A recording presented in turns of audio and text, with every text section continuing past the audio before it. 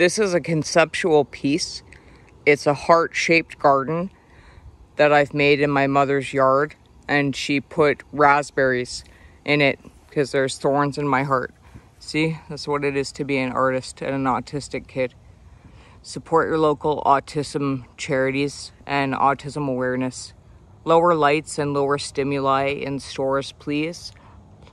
The loud music and the bright lights are overstimulating for everyone. No one needs to be overstimulated. We need less stimulation. We need peace and restful activities. See, there's a border around this garden.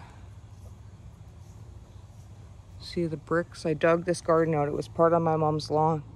Now it's part of her garden. She's got raspberries growing.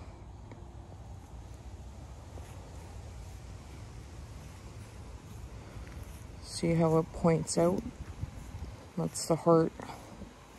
It's a heart-shaped garden full of thorns. There's a thorn in my heart for the way we live. Look how beautifully the creatures live in wilderness, at peace in the woods.